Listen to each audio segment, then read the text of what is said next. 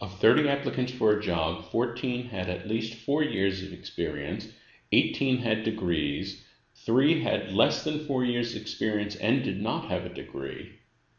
How many of the applicants of the job had at least 4 years of experience and a degree? So here we have a set of people, and we're trying to fit them into two different categories: 4 years of experience or less, and degree or no degree. And in these cases, it often helps to draw a table like this. So I'll start filling in this table.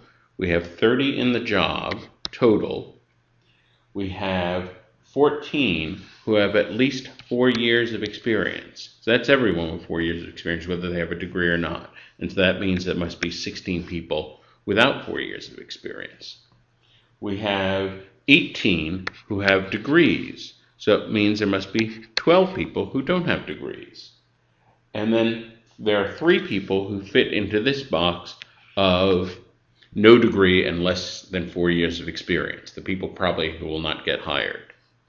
Well, we know that this number and this number have to add up to 16. So this number here must be 13.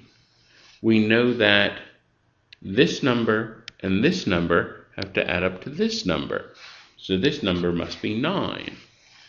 And then we know that this number and this number have to add up to 14. So this number must be 5. And just to check going across this row, 5 plus 13 equals 18. So everything checks out in this row. And the people who occupy this box here, 4 years of experience and a degree, this is what the question is asking about. And so the answer is E.